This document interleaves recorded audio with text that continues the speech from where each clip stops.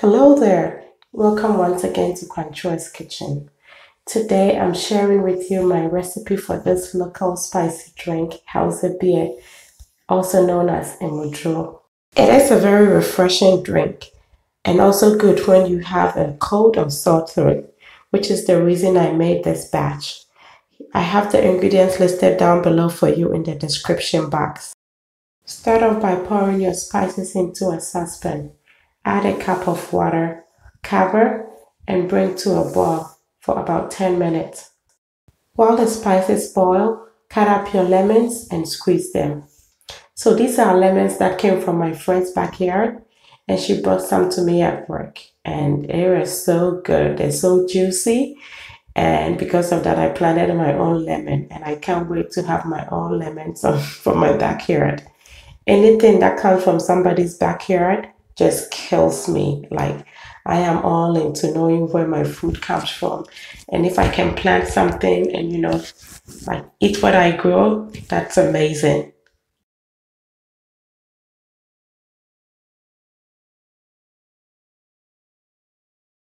Just look at all that juice. It will be so perfect for lemonade. But today, it's all about hausa beer. It's been about 10 minutes and our spices have come to a boil. And I let it cool just a little bit, and I'm now going to blend it. I'm going to add about 4 cups of water to make it lighter so I can strain. Now set a fine strainer over a clean bowl and pour your blended mix into it. Strain and add more water depending on how spicy and concentrated you want it to be. I added 4 more cups of water. And because I want to get all the spice I can get, I'm going to press on this with a spoon. Now I'll strain one more time using a nut milk bag.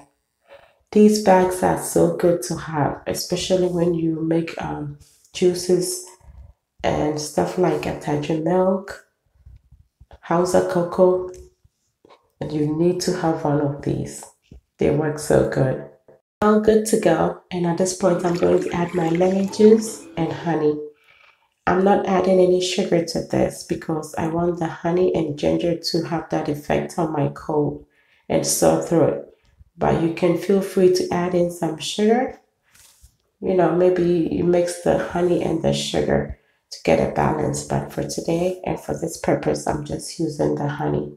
Transfer your drink into bottles, cover, and refrigerate.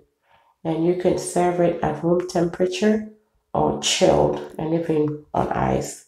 We love it. My husband, he's just gonna finish this with me like he has a cold too, which he doesn't, but hausa beer and nkatier, that's his favorite.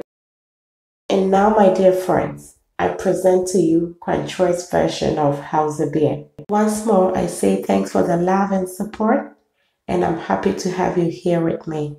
If this is your first time popping by, I say a warm welcome to you. I hope you like it enough to stay. If you found this video helpful, then kindly give me a thumbs up. Cheers, and until I come your way next time with something good, be loving, be kind, be happy.